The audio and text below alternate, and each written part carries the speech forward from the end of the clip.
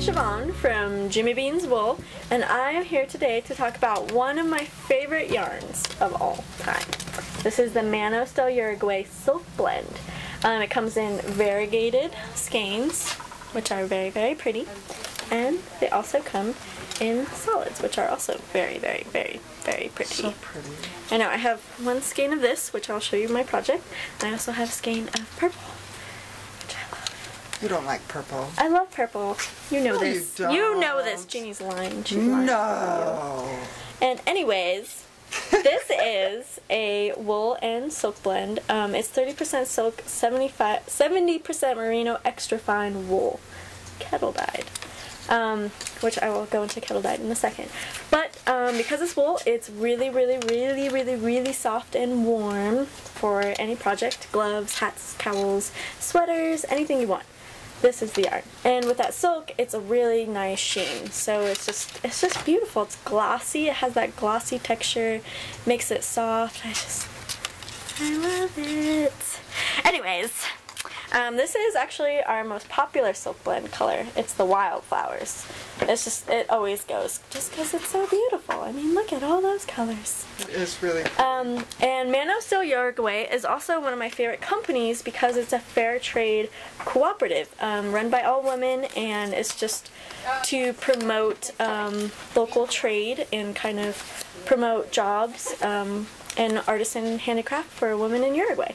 So it's just a really great company, and I really like what they do, so I like to support that. And you get a really great, fantastic product while you support it. So it's like, you can't go wrong either way.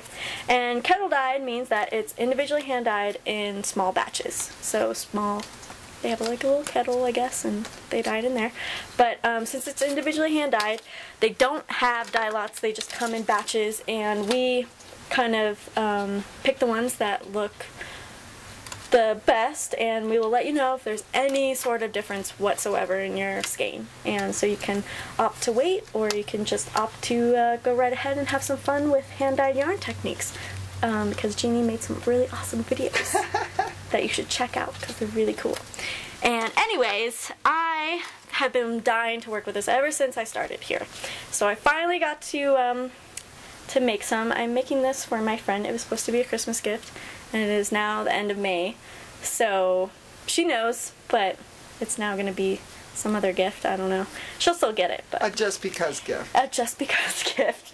But I did one strand of Manos Silk Blend, just a black, and then one strand of Kitsilk Haze, that's a Rowan yarn, in like dewberry. And this is just the Church Mouse Annabelle's cowl. But it's really fuzzy and soft, and this is going to be super cozy. She's a purple fan too, which is probably why we're best friends, because we're both purple lovers. That's a really beautiful color choice there. Yeah, so I love the black and purples together, so I just thought I'd experiment, see how it looks, and it looks awesome. So, I mean, I really love this yarn, and I really think you'll love it too. And also, another disclaimer, it's hand spun and or put into its skeins by individuals. So the yardage is not exact, but just let us know. Sometimes I would say overcompensate if you're buying skeins for a project. I would buy maybe a few more and just don't wind the last skein, and you're more than welcome to return it if you don't use it. But if you have any more questions about Manos or any of our hand-dyed yarns, just give us a call. So I'm Shevawn, and this is Manos Silk Blend. Have a great day. Bye! Bye!